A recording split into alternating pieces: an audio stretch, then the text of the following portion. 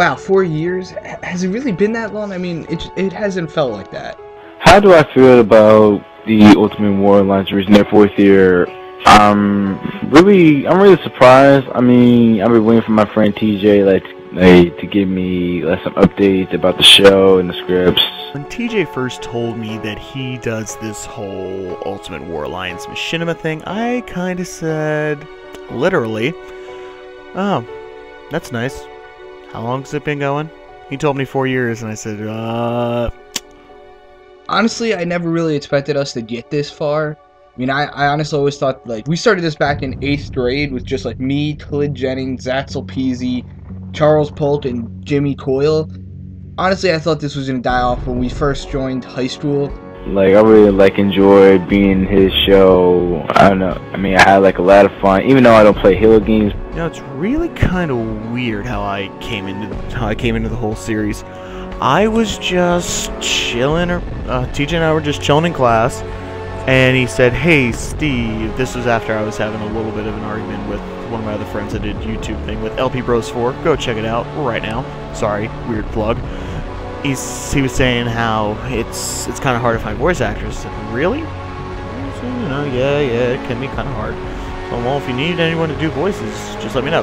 Really? Can you do a scientist? Yeah, sure. And a few hours later, I'd gotten 3 different emails with scripts, and he said, "Here you go, do it when you feel like it and get back to me." Basically, Ultimate War Alliance was just started one day. Me and my brother, we were just we were watching some Red vs. Blue, Rooster Teeth, and we thought, hey, why don't we make a film in Halo, and make basically a movie out of it.